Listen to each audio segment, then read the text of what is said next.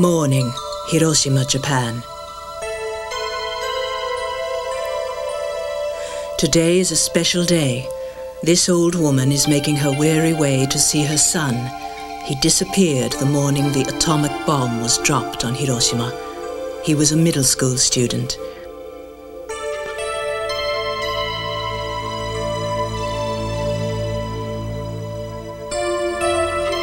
Since then, on the 6th of every month for 45 years, she has been offering prayers for him.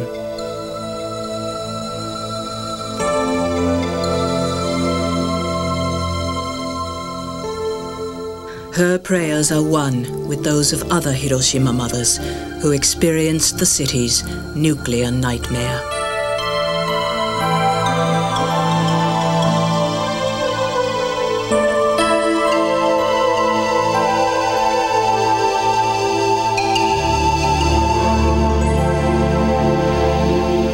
In Hiroshima before the war,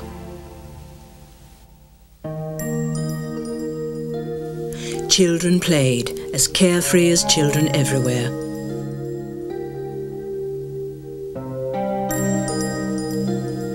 When these children entered middle school, Japan was already involved in a major war.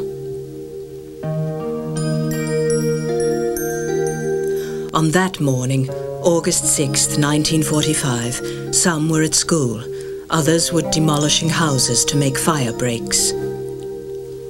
The all clear had sounded, so no one was in the bomb shelters.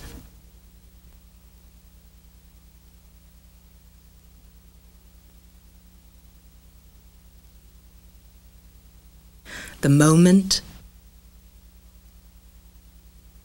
time stopped,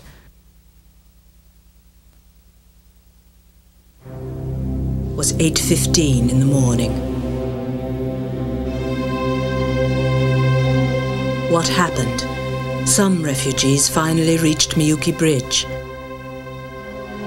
The students working on the fire breaks were killed instantly.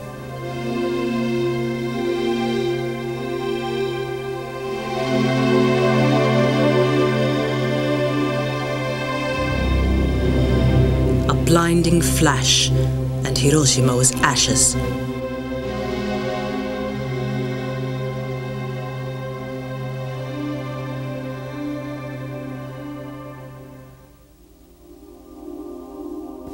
A month later, a Physical and Chemical Institute survey team entered the burned city to gather data on the impact of the atomic bombing.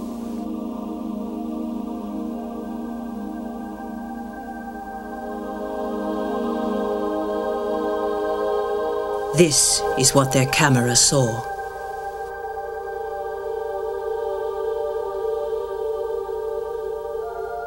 Hiroshima had turned into a huge cemetery for over 100,000 corpses.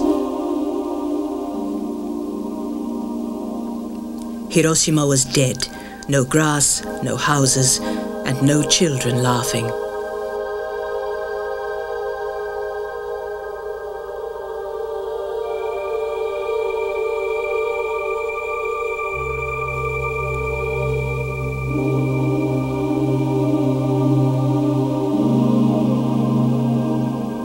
"300,000 people lived there at the time.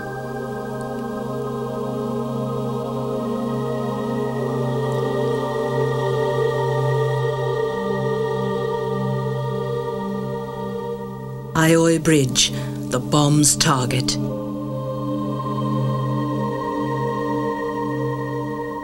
"580 meters above the Shima Hospital, the explosion generated a huge fireball with a temperature of several million degrees Celsius. Ground temperatures rose to 3,000 degrees Celsius. Radiation far beyond lethal levels penetrated everything. Could this be our Hiroshima?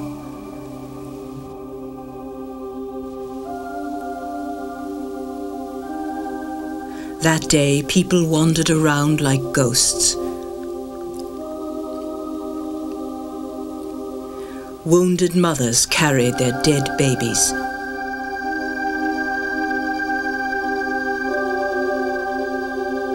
A shadow, the last step of a man who was vaporized on the bridge. The rivers were choked with thousands of dead bodies. Some narrowly escaped death. Time stopped forever for this clock shop.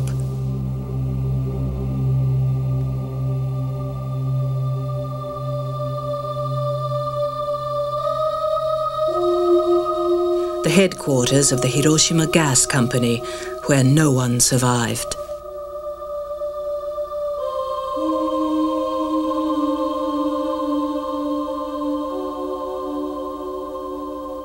It seemed we could hear their screams from the ruins.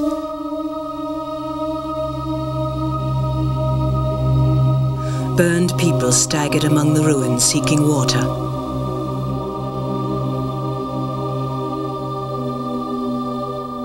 Girl students piled one on top of another in the water tank. No one can forget these horrifying scenes.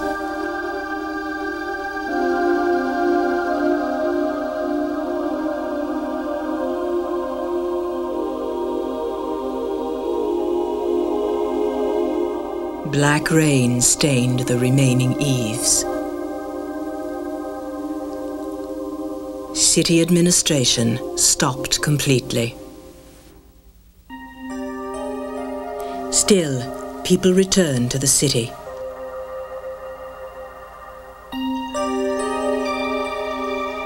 Barely alive. Everything gone.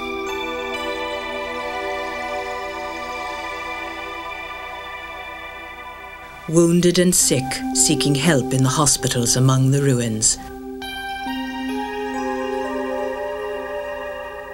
Most hospitals were reduced to rubble. Schools became emergency aid stations for the injured. Straw mats became window panes.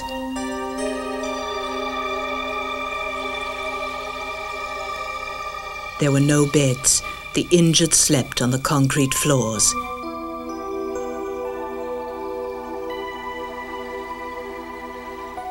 Mothers searched the aid stations for their missing children. This child's feet were burned fleeing along the burning asphalt road.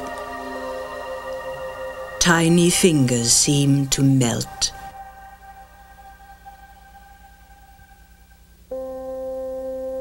At the Ujina Army Hospital, soldiers still saluted at the entrance. Burns did not heal and began to change into grotesque keloid scars. The A-bomb flash burned this soldier's eyes.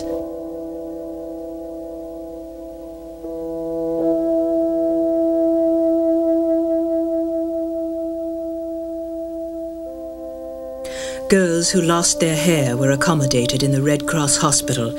Some doctors and nurses were suffering as well. Medical equipment was broken down.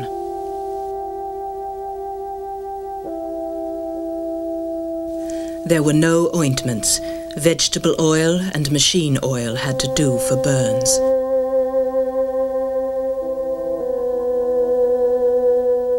In the summer heat, the injured were tormented by maggots breeding in their wounds.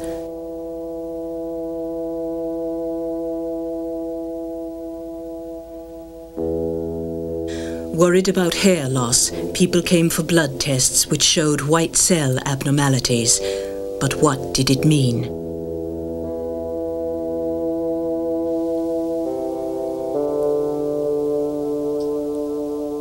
A glass shard wound.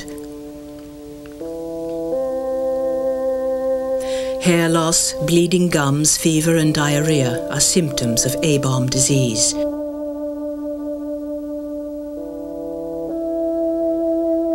This brother and sister have no visible wounds, but the bomb has taken their lives just the same.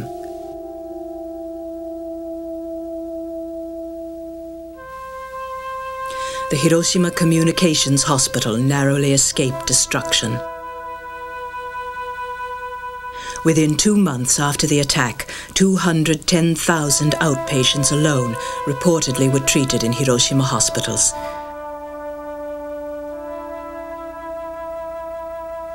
In the ophthalmological unit, treatment was given to this woman who lost her eye to a piece of flying glass.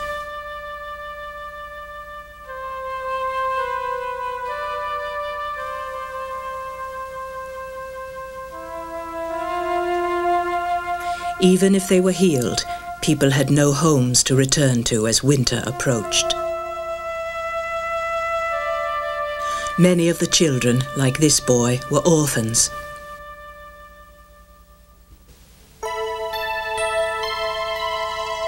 To study the effects of the atomic bomb on the internal organs of the victims, autopsies were performed in a temporary shed built on the hospital grounds.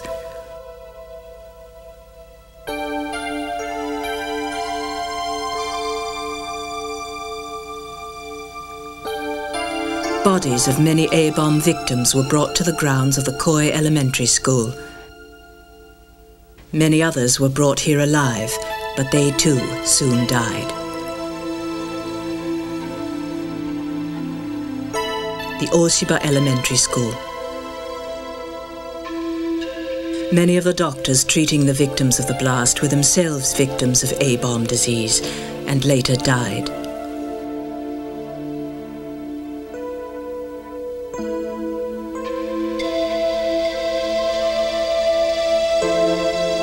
Food was scarce. Small quantities of soybeans were boiled as food for children.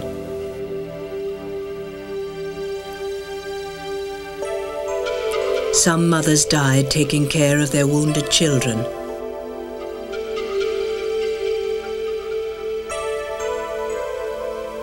Even 2 months after the atomic blast, the spectre of slow death was approaching.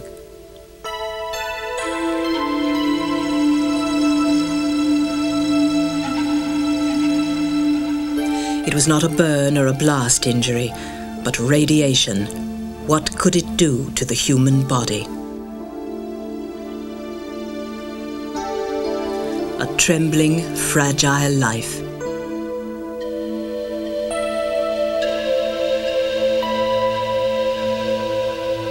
This 4-year-old girl cried in a barely audible whisper, "Mother, Mother."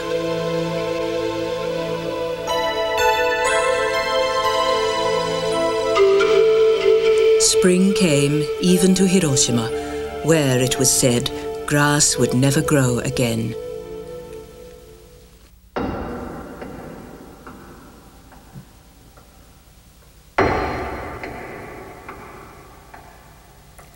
Barracks were built for the A-bomb victims as a temporary measure.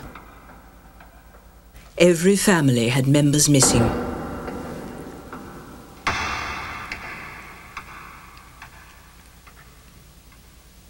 The city of Hiroshima lay in ruins, and in Tokyo the International Military Tribunal sat in judgment on Japan's war. There would have been no atomic bomb if there had been no war.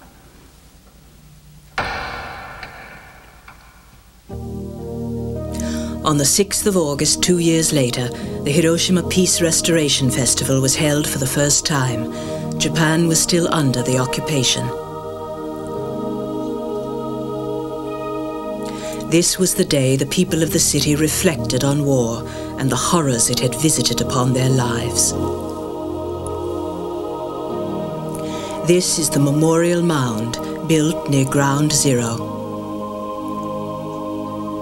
The mother's grief by this time had become a collective prayer for peace.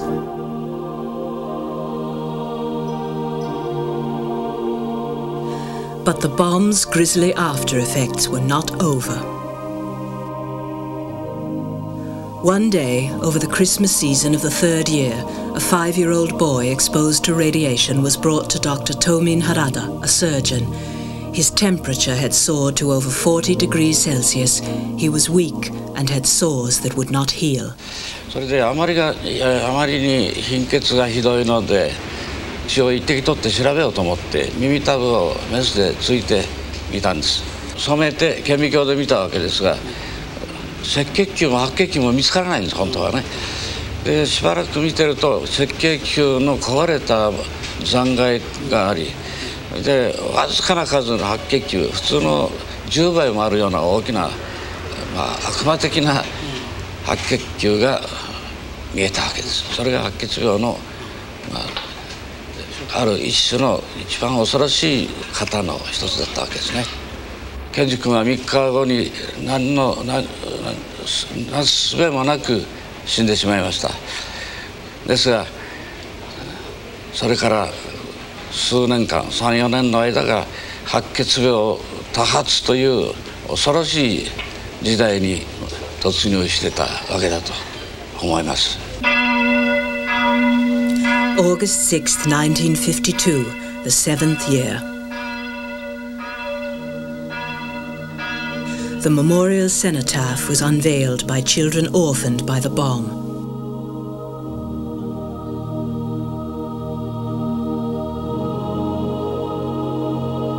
It was Hiroshima's way of appealing to the world to stop the use of nuclear weapons and to work for peace.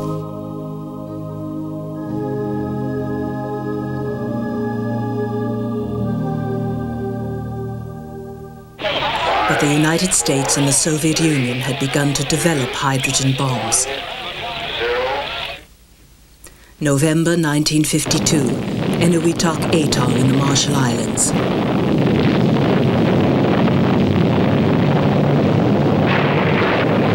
The world entered a new stage in the endless race to develop nuclear weapons. March 1954. The Fukuryu Maru No. 5, a Japanese fishing boat, was in the vicinity of the H-bomb test conducted by the United States off Bikini Atoll in the Marshall Islands. Radioactive matter, ashes of death, rained down on the fishermen.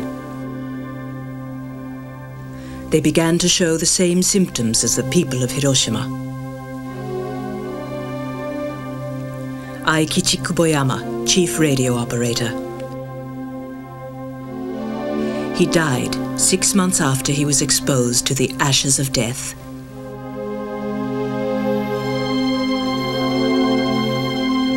His death and the grief of his young wife and family touched thousands. Movements against nuclear weapons expanded rapidly in Japan.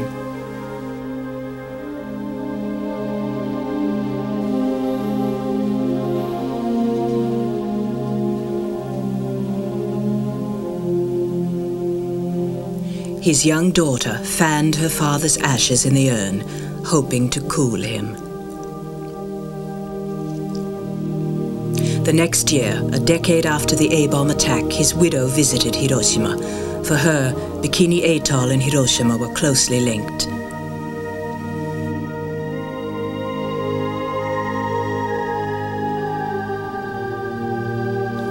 In 1955, the first World Conference against atomic and hydrogen bombs was held in Hiroshima. Regardless of their individual positions and nationalities, many people made a pilgrimage to Hiroshima and Nagasaki in support of peace. Mrs. Kuboyama and the atomic bomb victims who participated in the conference appealed to the world for no more Hiroshimas and Nagasakis. But the atomic bomb had been quietly destroying the health of children who appeared to be healthy.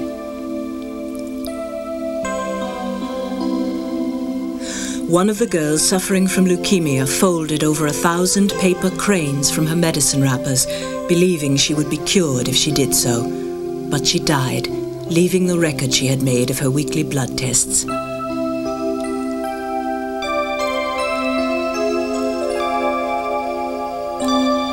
At the age of 2, she became a victim of the A-bomb. 10 years later, she died. Her classmates, together with the students of many other schools, began a fundraising campaign for the erection of a statue to share her hope with the world. Her strings of cranes were her legacy of peace to the world. But nuclear testing continued to increase. The victims of the A-bomb protested, repeatedly reminding the world that they could never tolerate the existence of nuclear weapons.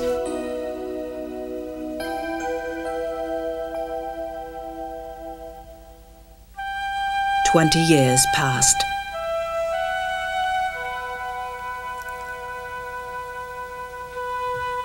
This girl's mother was pregnant at the time of the atomic bombing. She is mentally retarded and at 20 acts like a small child.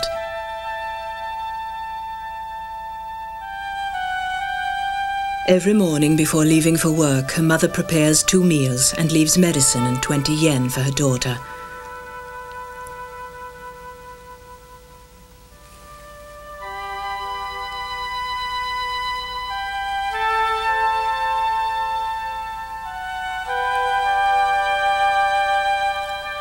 The girl eats lunch alone.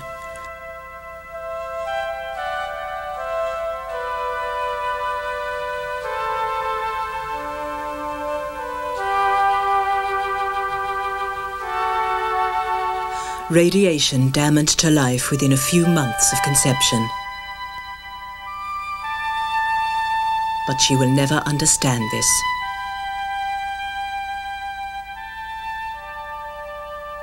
This is the burden borne by an innocent mother and child.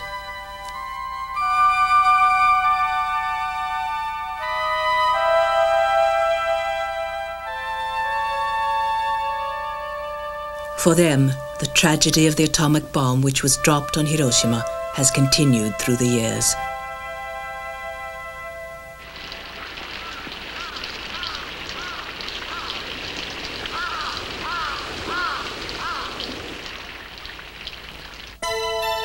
Through the huge volume of records of the A-bomb victims, new names are continually being found.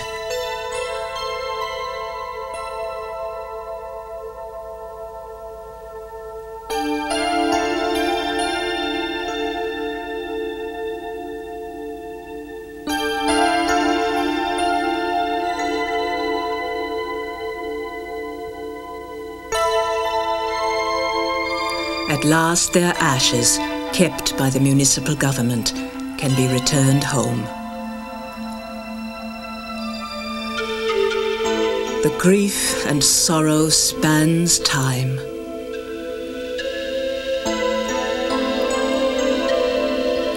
There is no cure for the atom bomb.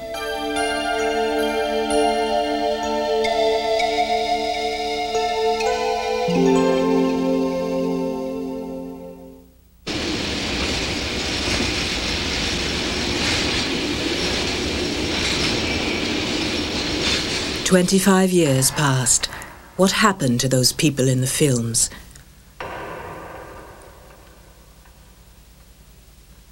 Dr. Fumio Shigeto, deputy director of the Red Cross Hospital in Hiroshima, cared for many of the victims.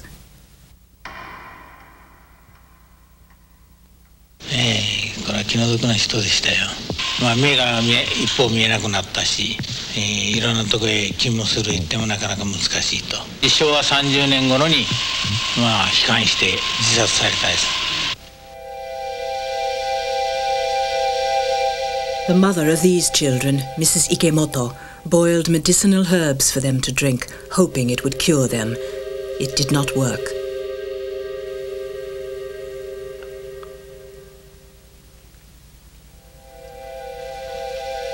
Dame を飲ましたりね、ずいぶんしたんですよ。だけど女の子のもよう飲むんですよ。男の子はね、やっぱり飲まんのですよね。彼の方がやっぱり早く死んだんです。24年の7月に死んだんですよね。やっぱり2月ほど入院してね。Their mother was left alone. This man, Mr. Sasaki, survived. How he lived after such injuries is a miracle.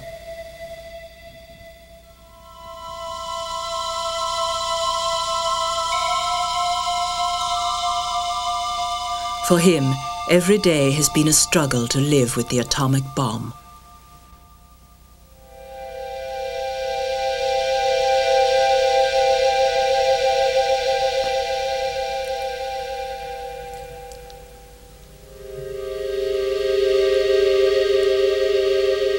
Mrs. Matsushita lost an eye to the atomic flash. She will never forget what she saw. いうのと光と一緒ですわ。その光が私の目には一瞬のうちに紫のような桃色のような光がね見えたんですよ。それは戦争がなかったらこういうことにならないのですわ。ですからやっぱり平和ということを考えるときにどうしてでも原爆におった人が一番先にね先場にはならんのでないかしら。Sankichi Toge, an A-bomb victim, wrote this poem. Give back my father, give back my mother, give back the children.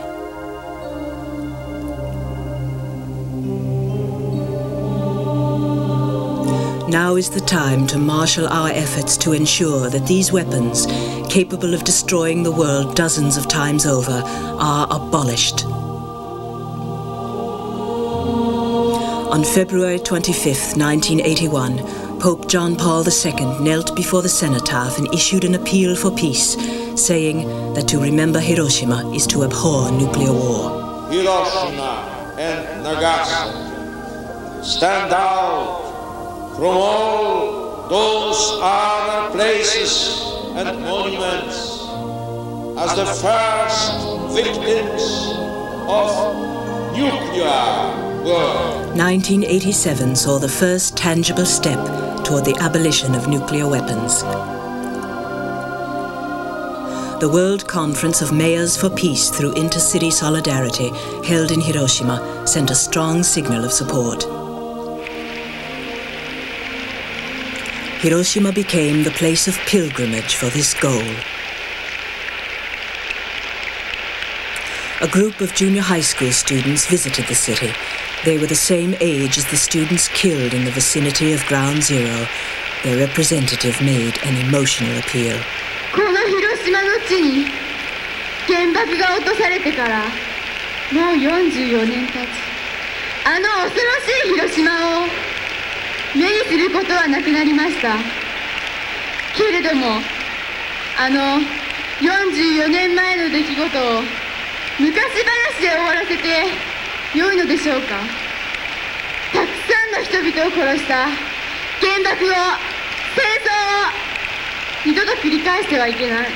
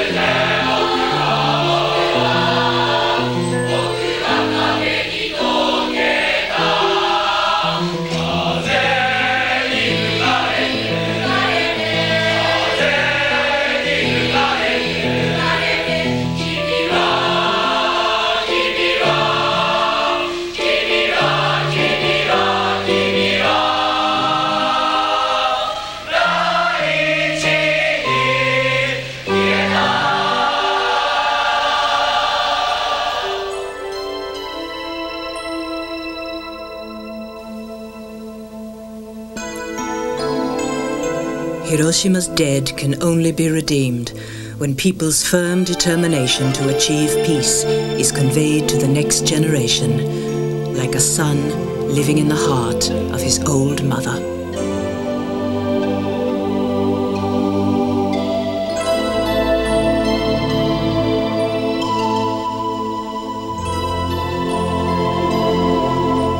What happened that day must be remembered by us all and used as a foundation stone for peace.